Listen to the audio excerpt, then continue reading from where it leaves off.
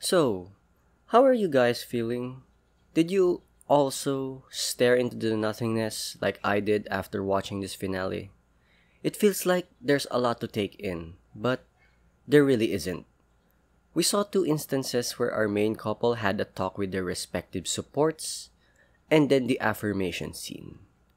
The simple truth is that this void that we seem to be fixated on is due to the fact that we're still coping from the reality that this show is over. If there's any reminder that I need to tell you, it's this. We saw a good finale, we loved it, and we can only wish for an after story.